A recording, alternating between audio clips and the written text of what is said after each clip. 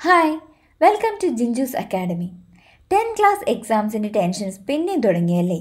എന്നാൽ ഇത്തവണത്തെ കെമിസ്ട്രി എക്സാമിന് വരാൻ സാധ്യതയുള്ള കുറച്ച് ക്വസ്റ്റ്യൻസ് നേരത്തെ കിട്ടിയാലോ?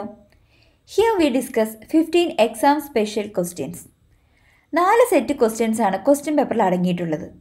1 mark questions in section A, in section B 2 mark questions and in section C 3 mark questions. 5 mark questions in section D, that is essay type questions. Section A ile first question, the method used to concentrate sulfide ore is answer froth flotation process. Ore particles lighter weight impurities heavier ആയിട്ടുള്ള mixtures separate ചെയ്യാനാണ് froth flotation process ഉപയോഗിക്കുന്നത്. Second question is, to which block of the periodic table does lanthanoids belong? ലാന്തനോയിഡ്സിൽ electrons last fill ചെയ്തിരിക്കുന്നത് F സബ്ഷെല്ലിലാണ്. So it belongs to F block. Third question is, what will be the molar volume of A gas at S T P in litres? S T P means standard temperature and pressure. 273 Kelvin is the standard temperature and 1 atm is the standard pressure. Standard ടെമ്പറേച്ചറിലും പ്രഷറിലും gases 1 mall occupy ചെയ്യുന്നത് 22.4 litre ആണ്. Molar volume of a gas at STP is 22.4 liter. Fourth question is, to which category of organic compounds does ethyl ethanoid belong? Answer is carboxylic acid esters. ആൽക്കഹോളിൻ്റെയും carboxylic ആസിഡ്സിൻ്റെയും റിയാക്ഷനിലാണ് എസ്റ്റേഴ്സ് ഉണ്ടാകുന്നത്.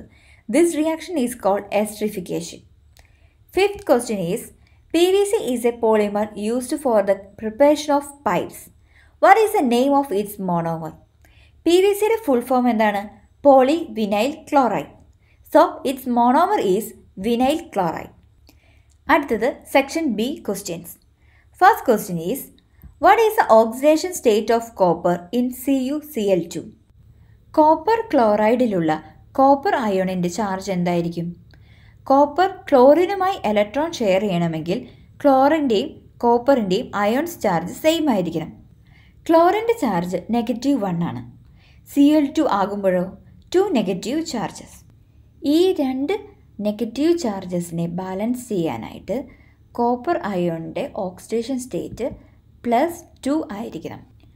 Oxidation state of copper ion in CuCl2 is +2. Section B second question. ഒരു കോമ്പൗണ്ടിൻ്റെ സ്ട്രക്ചറാണ് ഇവിടെ കൊടുത്തിരിക്കുന്നത്. CH3C triple bond CH3. ഇതിൽ first ചോദിച്ചിരിക്കുന്നത് ഏത് type hydro carbon ആണ് ഇതെന്ന്. Single bond ഉള്ളതിനെ ആൽക്കെയിൻ എന്നും ഡബിൾ ബോണ്ട് ഉള്ളതിനെ ആൽക്കീൻ എന്നും ട്രിപ്പിൾ ബോണ്ട് ഉള്ളതിനെ ആൽക്കൈൻ എന്നും പറയുന്നു.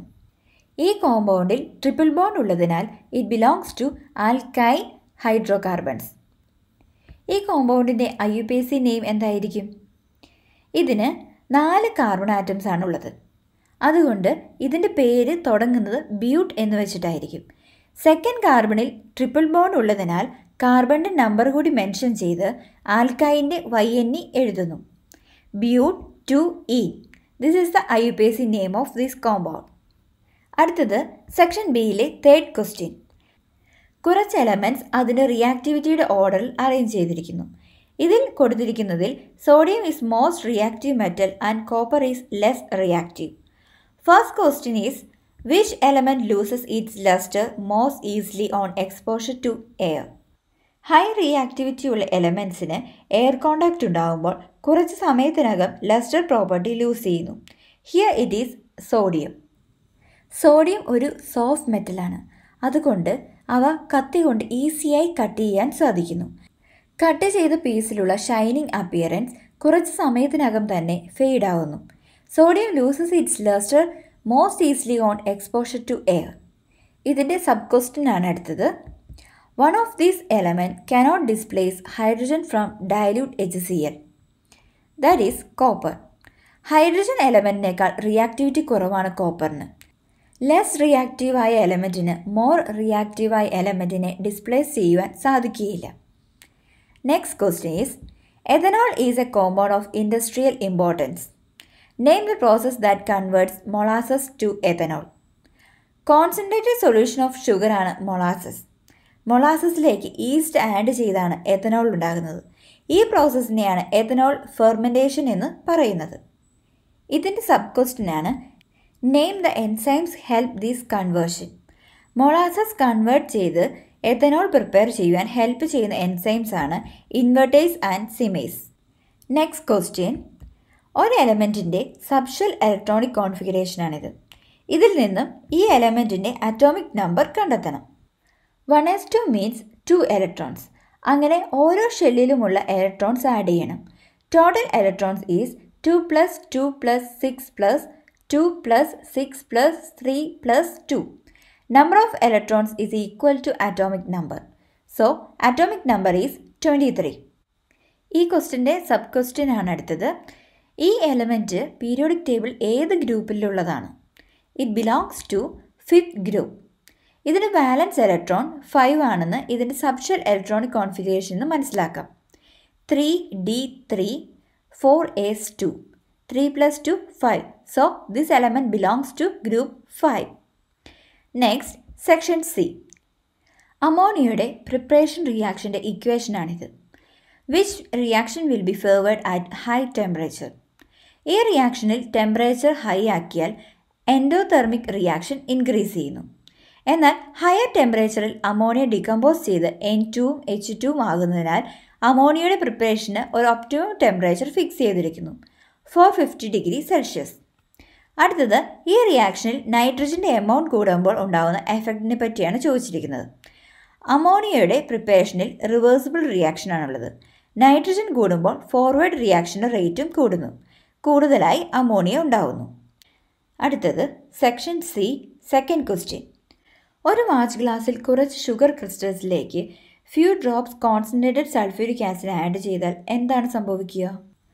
White sugar crystals ബിക്കെയിംസ് black in colour. അതിൻ്റെ കളർ ചേഞ്ചിൻ്റെ കാരണം എന്തായിരിക്കും? Analyse the equation and explain the reason. ഈ റിയാക്ഷൻ്റെ ഇക്വേഷനാണിത്. ഷുഗർ സൾഫ്യൂരിക് ആസിഡുമായി റിയാക്ട് ചെയ്യുമ്പോൾ ലാർജ് എമൗണ്ട് ഹീറ്റ് ഉണ്ടാകുന്നു. ഷുഗറിലെ വാട്ടർ മോളിക്യൂൾസ് ഈ ഹീറ്റിനെ റിമൂവ് ചെയ്യുന്നു. ഈ റിയാക്ഷനിൽ കളർ ചേഞ്ച് ഉണ്ടാകുന്നതിനോടൊപ്പം സൾഫർ ഓക്സൈഡ് ഫ്യൂംസും ഉണ്ടാകുന്നു. ഷുഗറിൽ നിന്ന് വാട്ടർ മോളിക്യൂൾ സെപ്പറേറ്റഡ് ആകുന്നത് മൂലം കാർബൺ ഉണ്ടാകുന്നു. ഈ കാർബണാണ് കളർ ചേഞ്ചിന് കാരണം. ഈ റിയാക്ഷനിൽ സൾഫ്യൂരിക് ആസിഡിൻ്റെ എന്ത് പ്രോപ്പർട്ടിയാണ് കാണിക്കുന്നത്? സൾഫ്യൂരിക് ആസിഡ് ഒരു സ്ട്രോങ് ഡീഹൈഡ്രേറ്റിംഗ് ഏജൻ്റ് ആയതുകൊണ്ടാണ് ഈ റിയാക്ഷനിൽ ഷുഗറിൽ നിന്നും വാട്ടർ മോളിക്യൂൾസ് റിമൂവ് ആയേക്കുന്നത്. അടുത്തത് section C, third question. 5 കോമ്പൗണ്ട്സിൻ്റെ structure formula കൊടുത്തിട്ടുണ്ട്. A, B, C, D, E. Same molecular ഫോർമുലയും different physical and chemical പ്രോപ്പർട്ടീസുമുള്ള കോമ്പൗണ്ട്സിനെയാണ് isomers എന്ന് പറയുന്നത്. ഈ ഫിനോമിനയ്ക്ക് ഐസോമറിസം എന്നും പറയുന്നു. ഈ കോമ്പൗണ്ട്സിൽ പൊസിഷൻ ഐസോമേഴ്സ് പെയേഴ്സിനെയാണ് ആദ്യം കണ്ടെത്തേണ്ടത്.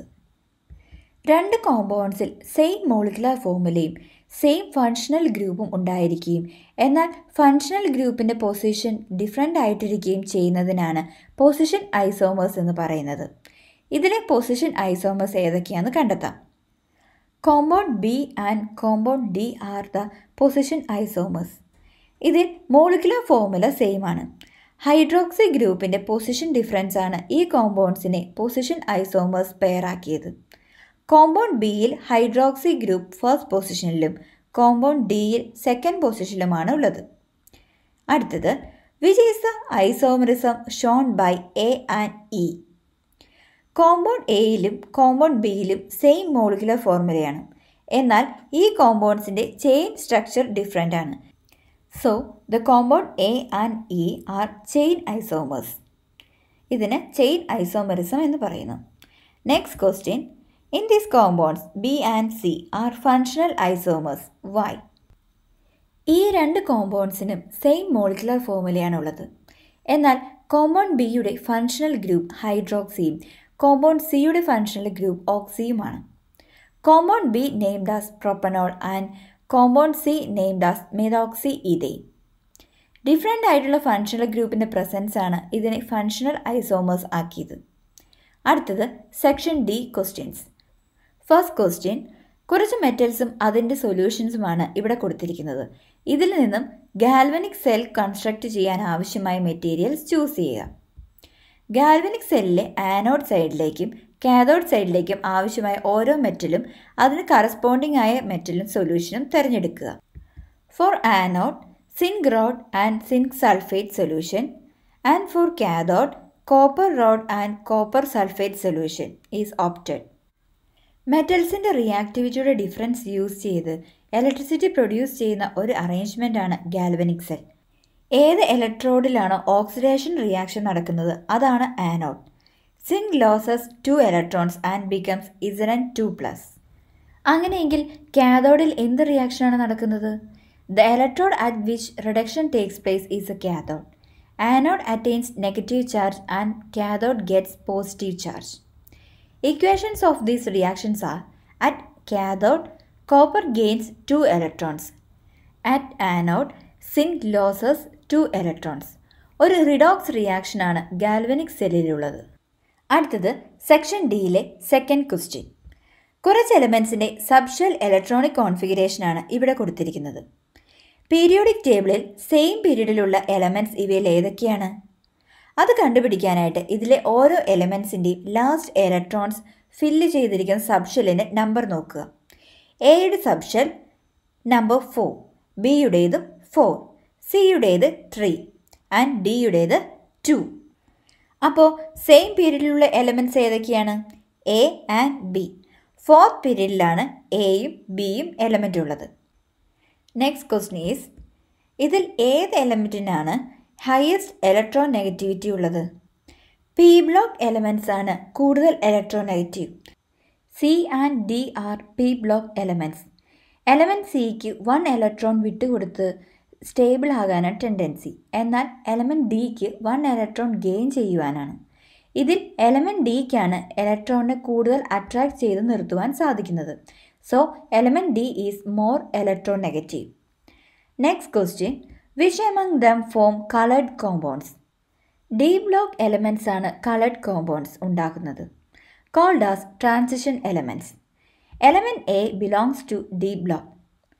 Element Aയുടെ outer സബ്ഷെല്ലാണ് D subshell. അതിൽ 5 ഇലക്ട്രോൺസും ഉൾക്കൊണ്ടിരിക്കുന്നു. ഈ പരീക്ഷാക്കാലത്ത് ഇത്തരം വീഡിയോസ് നിങ്ങൾക്ക് ഉപകാരപ്പെടുമെന്ന് വിശ്വസിക്കുന്നു. ഇനിയും ഇതുപോലുള്ള വീഡിയോകൾ ഈ ചാനലിൽ അപ്ലോഡ് ചെയ്യുന്നതാണ്. ഞാനിടുന്ന വീഡിയോകൾ നിങ്ങൾക്ക് അപ്പോൾ തന്നെ നോട്ടിഫിക്കേഷനായി ലഭിക്കുന്നതിന് സബ്സ്ക്രൈബ് ചെയ്ത് ബെൽ ബട്ടൺ എനേബിൾ ചെയ്യുക. നിങ്ങൾക്ക് പരീക്ഷകളിലെല്ലാം ഉന്നത വിജയം നേരുന്നു. Thank you.